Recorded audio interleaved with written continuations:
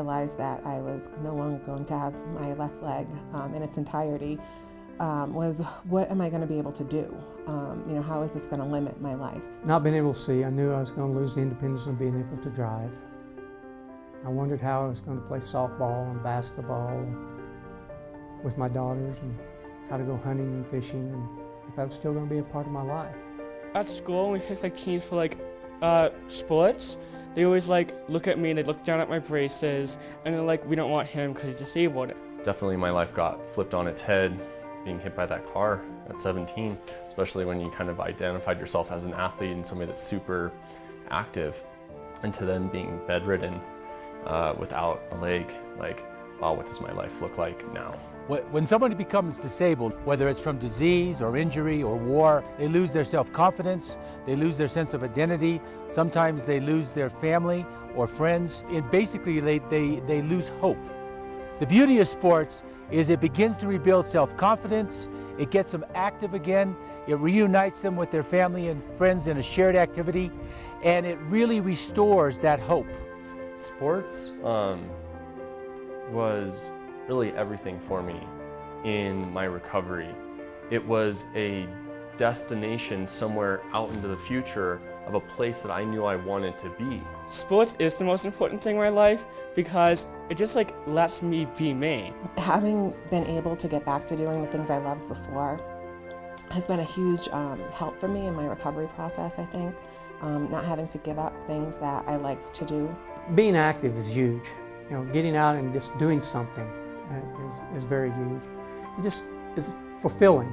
You know, it makes life feel like you have a purpose, a meaning to go on, and that you're like everybody else.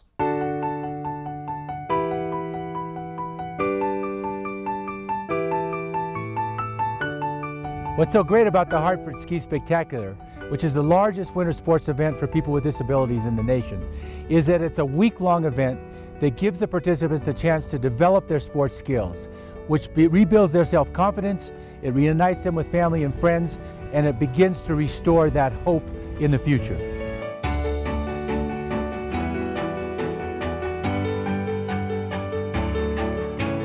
I think it's incredible that there's something like this available to people with disabilities. It's a little intimidating, but I'm watching all these other people do it, and I'm thinking if they can do it, you know, why can't I? You see all different people with all different disabilities, and the stories are like amazing. Like how they like lost the limbs, like the disability, and how much they accomplished. I've been coming here since 2010, getting to connect with my community of other adaptive snowboarders, getting to show them what I've learned. It's fulfilling to me, once again, to get out here and chase my cowbell down the mountain. And that leads you back to the house. If I can do this, then maybe I can still do the things I used to do in life.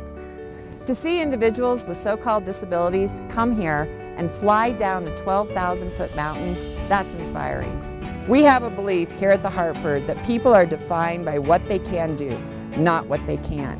That with the right resources, the heart, mind, and body can accomplish great things. Well, you see that here at the Hartford Ski Spectacular in action.